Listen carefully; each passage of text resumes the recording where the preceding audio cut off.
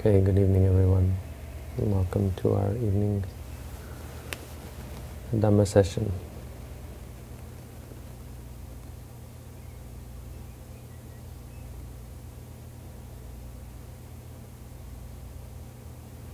Tonight I'd like to talk a little bit about Samsara.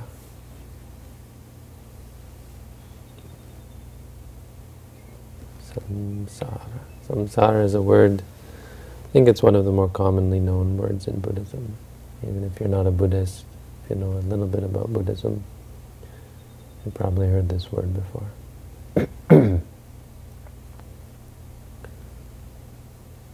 We have in the Dhammapada,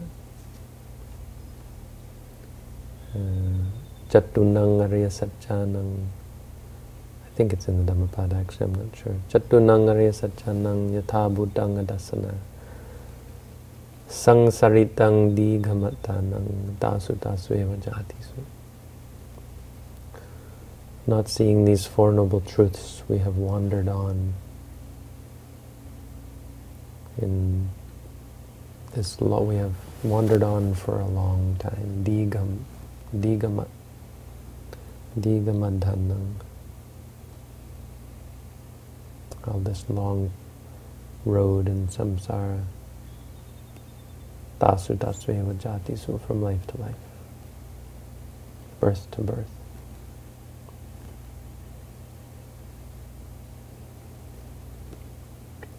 So samsara is the universe as we know it. It doesn't actually refer to the physical universe. There is no physical universe in Buddhism. Right? It's not real.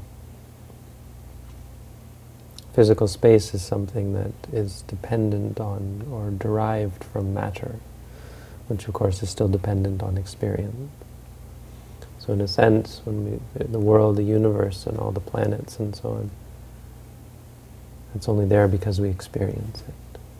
You know, it only exists in the context of our experience.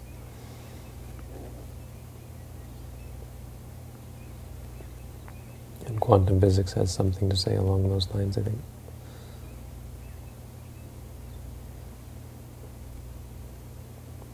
But no, what samsara is in Buddhism is this rebirth, the path of the individual, the path of beings, birth and death, really. And samsara is really all about being born again.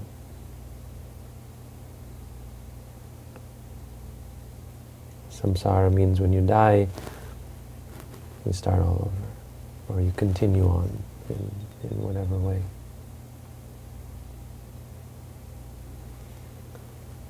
And so we talk about the many realms of rebirth. There are the 31 realms in Theravada Buddhism, but I think that's just a convention. My guess is you could subdivide it into many, many more realms. The hell realms, for example, there's many, many different hells that one can go to. But at the top you have the Brahma realms, which if you practice samatha meditation, you go there. Below that you have the angel realms, the Deva realms, where if you do lots of super good deeds, if you're a very kind and gentle and generous person, moral and ethical, you'll go to these heavens. And then we have the human realms. If you're reasonably ethical and moral and good, you'll be born as a human. You have the animal realms. Or if you're full of delusion, you'll go there. We have the ghost realms. If you're full of greed, you'll go there. We have the hell realms, where if you're if you're full of anger, fear, spite, hatred, malice, all this, you'll go to hell.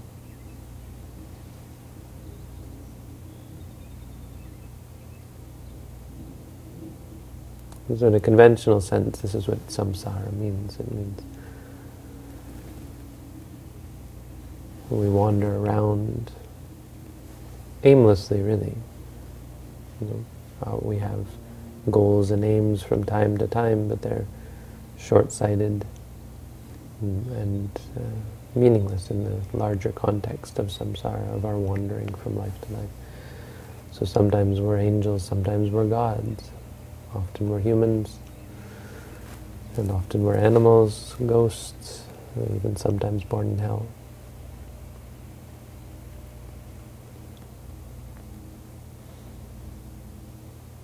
It's somewhat of a foreign paradigm, I think, for the modern world. So we've become accustomed to thinking in terms of the physical world, this conceptual world, really, where we conceive of space and time, and we have all sorts of formulas and theories about space-time.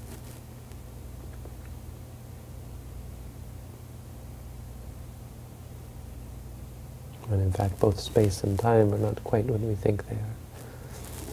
Well, not really what we think they are at all, in fact. Space is just a derivation of matter, and time is really just about the changes inherent in the present moment, which is the only time that really exists.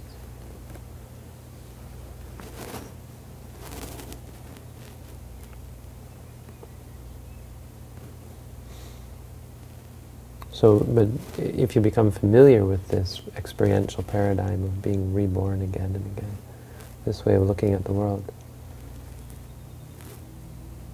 it really puts everything into perspective in a way that many of us don't think. I think for a lot of people it goes well beyond their reasons for practicing meditation. You don't find many people nowadays saying, hey, I'm going to go meditate so I can be free from all the many realms of rebirth. Most of us don't even have a conception of the other realms, or being reborn even at all, perhaps.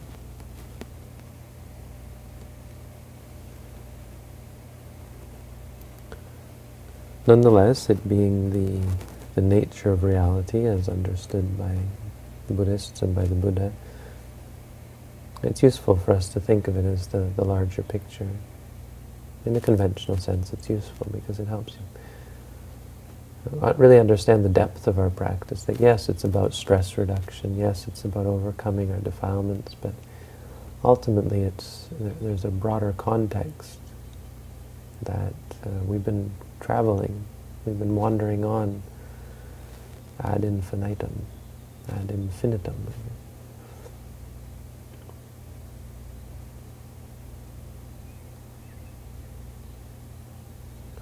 With no end in sight, no beginning in sight. We don't know how long we've been going.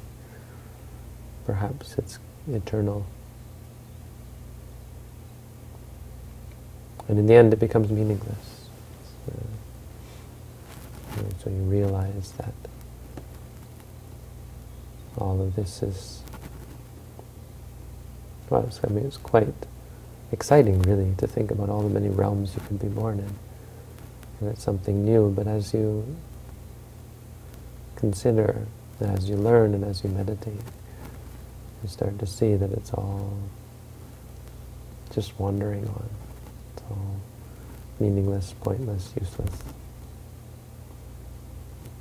But again, I think that goes far beyond what most people think about when they undertake the practice of meditation.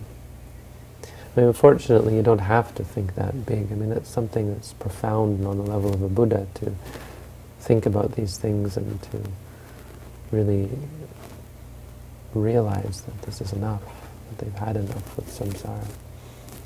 But samsara, I mean, that's just the conceptual nature of it. I mean, in reality, samsara, if you want to go deeper, it's just the cycle.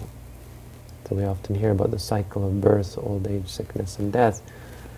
That's what we're talking about, that no matter where we go, there is always going to be this being starting on a new journey and going through the motions of learning and adapting and clinging and settling down in some sort of measure of stability, only to be uprooted again at the moment of death and be cast out and sent on our way to wander again.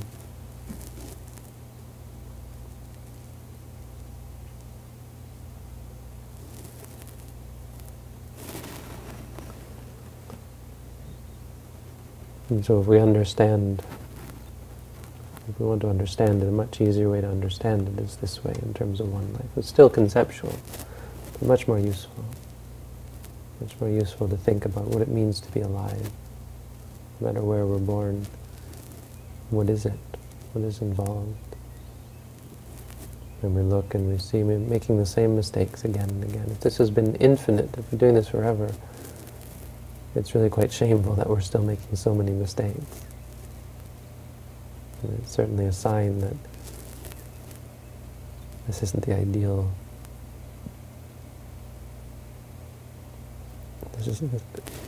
This can't be as good as it gets. But if we really want to understand samsara, of course, we have to go beyond concepts.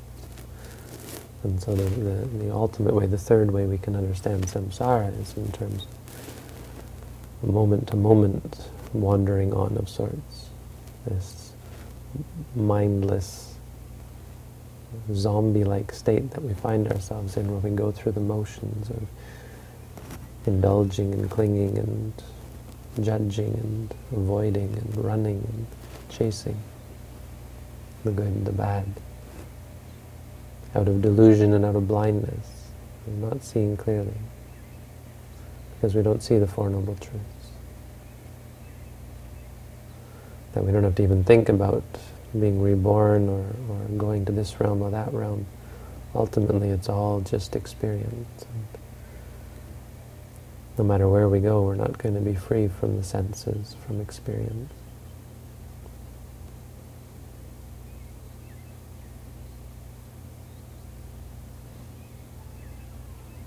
And so this is really what we come to understand through the meditation, that reality is just made up of experiences. Experiences continue on, and we wander on and on. And we wander through experiences without any real rhyme or reason. That's what you start to see in meditation, right? That, oh, I'm wandering around like a lost person. And you start to cultivate this sense of direction, a compass, a way to go, a path. And you start to see the right way, the right path. Not as going here or going there, but as stopping, as not wandering anymore. As heading in the right direction, if you will, in the sense of actually not going anywhere.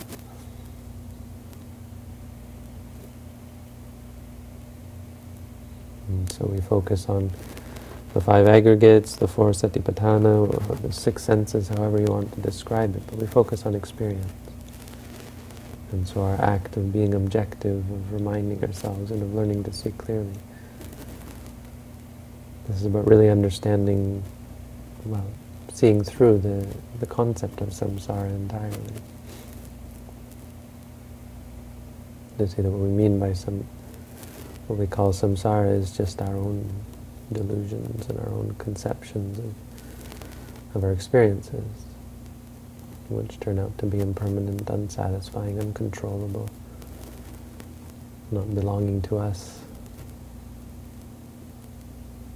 not being amenable to our wishes, our expectations.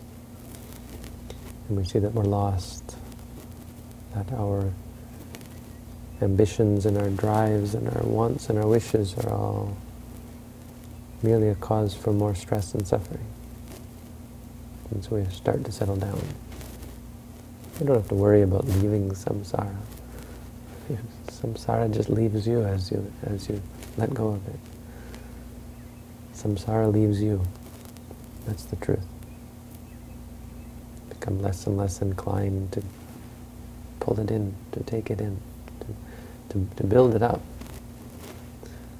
But less and less inclined to create samsara around you, until eventually you stop, you cease. You liberate yourself. So there you go, there's the Dhamma for tonight, a little bit about samsara. Thank you all for tuning in. Have a good night.